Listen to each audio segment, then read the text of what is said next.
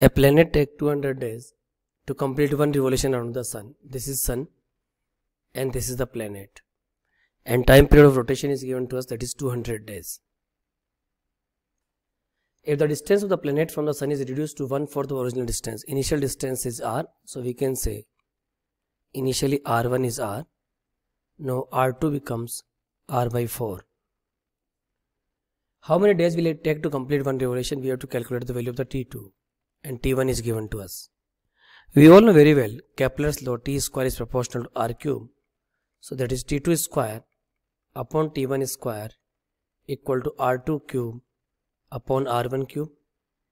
So it is t2 square upon t1 square is 200 into 200 equal to r2 upon r1 whole cube. So firstly we will calculate r2 upon r1, that is 1 by 4.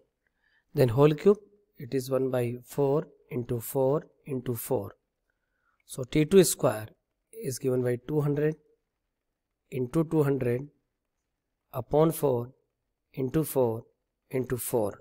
Now further we will calculate t2 square equal to 200 square, and this is 4 for the 16, 16 for 64, so 8 square. So t2 equal to 200 upon 8, because we will take a square root, and it will be 25. So right answer of this problem is option 1, that is 25.